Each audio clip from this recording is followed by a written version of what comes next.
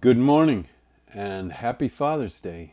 Welcome to this recording of a reduced version of our Sunday service for June 20th, 2021.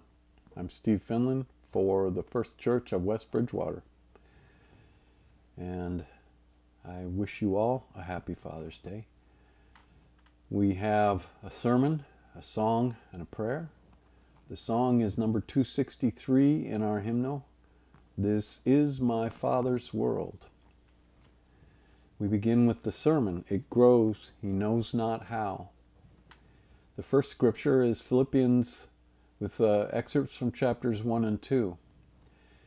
I am confident of this, that the one who began a good work among you will bring it to completion by the day of Jesus Christ. It is right for me to think this way about all of you because you hold me in your heart.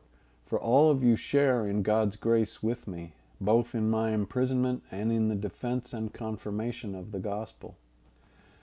Therefore, my beloved, just as you have always obeyed me, not only in my presence, but much more now in my absence, work out your own salvation with fear and trembling.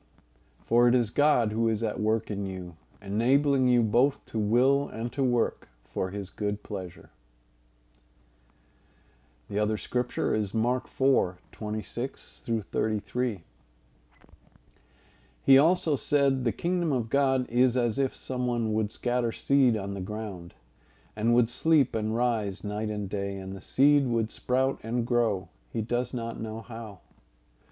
The earth produces of itself first the stalk, then the head, then the full grain in the head. But when the grain is ripe, at once he goes in with his sickle, because the harvest has come. He also said, with what can we compare the kingdom of God, or what parable will we use for it? It is like a mustard seed, which, when sown upon the ground, is the smallest of all the seeds on earth. Yet when it is sown, it grows up and becomes the greatest of all shrubs, and puts forth large branches, so that the birds of the air can make nests in its shade. With many such parables he spoke the word to them as they were able to hear it. May God give his blessing to my interpretation today. Welcome to the official start of summer. June is also the month when we recognize the accomplishments of our young adults as they graduate. We also give recognition to the families who have encouraged and supported them. Every aspect of life grows and blossoms when effort and love are applied. Physical growth is easy to see. Spiritual growth is unseen and mysterious. Today's scriptures combine to give us a great message, that God is at work in you no matter how unimportant you may think you are. Each of us is truly important, and our voice is needed as a part of God's family. Right now, God is working away on your inside, scrubbing and honing and shaping to help you be ever more receptive to the Spirit and to God's will, helping you both to will and to work for his good pleasure. God also helps you to listen and to resonate with his whisper within your soul. How does this activity manifest itself? How can we see it? Does it result in perfect behavior, saintly holiness, doctrinal precision? No, it's less rigid than that. It's gradual growth. It's a process like the growing of grain. The farmer uses good soil and he waters the plants, but the grain grows by itself. He knows not how. In fact, it grows while he sleeps, Jesus says. So it is with our spiritual growth. It is unconscious. True, we provide the right environment for growth. We water it with prayer and worship and study. But the actual growth is God's doing. It happens while we're not looking. We are the grain in God's garden, except in our case, at least as adults, we have some say in whether we get good soil and water. Good soil is the proper environment, a healthy and stable life. The water, in our spiritual analogy, is spiritual nurturing of all kinds, loving and being loved. prayer, and other spiritual practices. Once we take in these nutrients, we then just have to faithfully wait for God to provide the actual growth. We don't make growth happen. We allow it to happen. And it will happen in stages. First the stalk, then the head, then the full grain in the head. At each stage, we will become more receptive to God's guidance and more effective at sharing God's love and kindness with our fellows. Think of how often Jesus used grains and fruiting trees as metaphors for spiritual growth. Fig trees, mustard seeds, this planted seed that grows overnight, the idea of the vine to which we must stay connected, bearing fruit with patient endurance, each tree being known by its fruit, and tenant farmers needing to produce fruits in their seasons. All these images stand for spiritual growth. Jesus grew up in a farm-centered culture and knew that his followers would be able to grasp his meaning. It is a great relief to hear that we don't have to force our own growth, that it happens we know not how, even while we are asleep. How could we construct such growth on our own? It is God who has the design plans.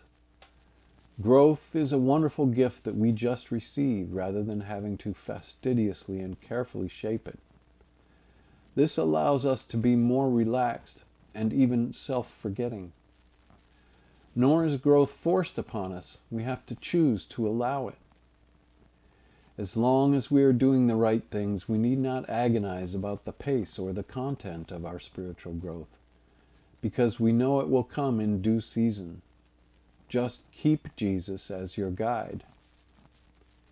There was a captain of a ship who looked into the dark night and saw a light in the distance. Immediately he told his signalman to send a message, "Alter your course 10 degrees south." He promptly received a reply, "Alter your course 10 degrees north." The furious captain sent another message, "Alter your course 10 degrees south. I am a captain." Soon another reply was received, "Alter your course 10 degrees north. I am Seaman 3rd Class Jones." The captain sent a final message, "Alter your course 10 degrees south. I am a battleship." The reply was, "Alter your course 10 degrees north. I am a lighthouse." We must not try to direct our own lives, but yield to the direction, the guidance of Jesus. You can't argue with the lighthouse. We can trust, as Paul did, that the one who began a good work among you will bring it to completion. Sometimes you may have the guiding hand of a fatherly figure like Paul. Sometimes you may have to work it out on your own when the father figure is not present. This is what Paul is talking about when he says, "Work out your own salvation with fear and trembling." We might prefer to say, "Work it out with your own reflection and effort." The emphasis is not supposed to be on fear as such, but on taking responsibility for your own growth. As usual, there is a bit more serenity in Jesus' words than in Paul's. Paul is often doing spiritual battle. Jesus has already won the battle, has already overcome the world. Jesus is the real father figure for me. His calm confidence and clear sight, his energetic affirmations and his heartfelt denunciations, his kindness to the vulnerable people, and his preparing a place for all of us. These are the actions of our spiritual father, although he is our elder brother as well as our father. A brother in that he knew suffering and rejection and injustice and the incomprehension of neighbors and family. He mourned for the lost and the blind, but he never stopped extending the offer to anyone who would listen. And for those who listened, he provided some teaching about spiritual growth, its necessity, its gradual step-by-step nature, the need for spiritual listening on our part. Whoever asks will be answered. Whoever knocks, for him the door will be opened. Pablo Casals was considered by some to be the greatest cellist. When he was 95 years old, he was asked why he continued to practice 6 hours a day. He answered, "Because I think I'm making progress." Well, we never outgrow the need to make progress. There are always more steps to take, just as there are for our young graduates. And so we go forth today, curious, excited for the new adventure in our life's journey. Some days we may be drawn through rocky pathways, and other days along sunny garden lanes. But we know that we have Jesus as our traveling companion, and God as our guide. And think of all the stories we may share along the way. Thanks be to God.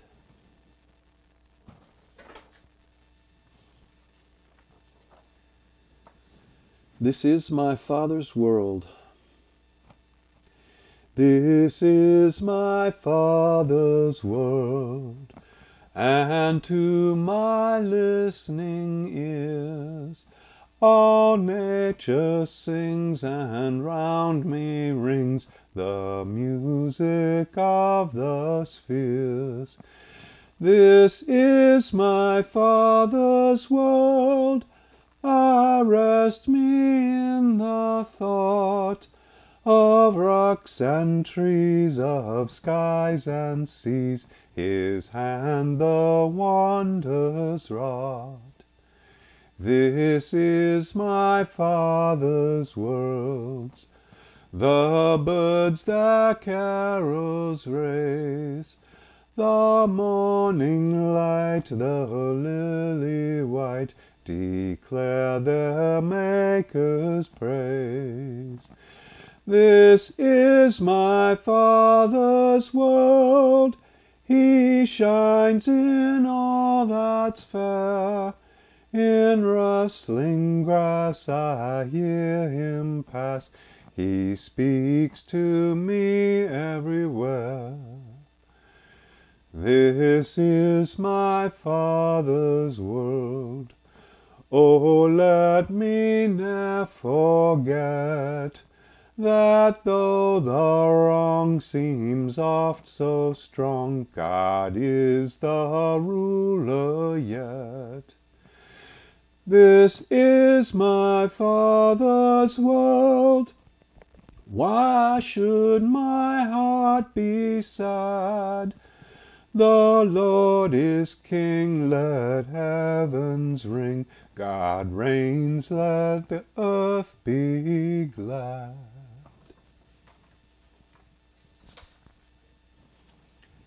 God reigns. God reigns in your heart as well, I hope. That's the kingdom of God, really, is the reign of God in human hearts. Because the reign of God in earthly society can only follow the reign of God in human hearts. And so this is the message. Those who do God's will are my mother and my brother and my sister.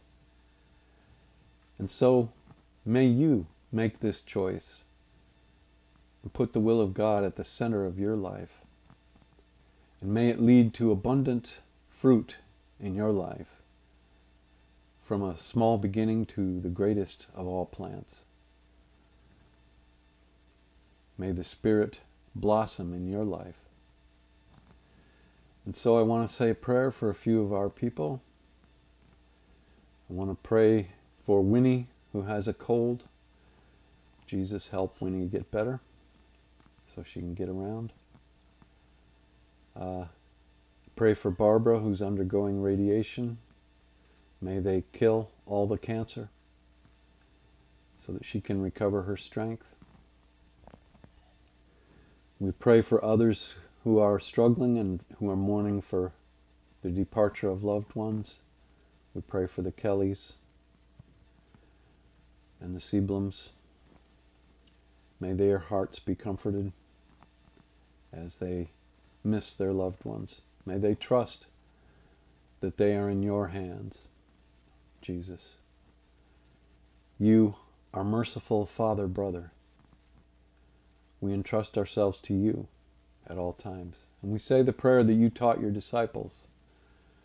Our Father, who art in heaven, hallowed be thy name. Thy kingdom come, thy will be done, on earth as it is in heaven.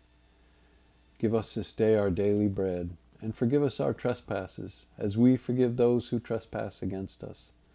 And lead us not into temptation, but deliver us from evil. For thine is the kingdom, and the power, and the glory forever. Amen. Enjoy the beauties of summer, and enjoy the beauties of love. Happy Father's Day.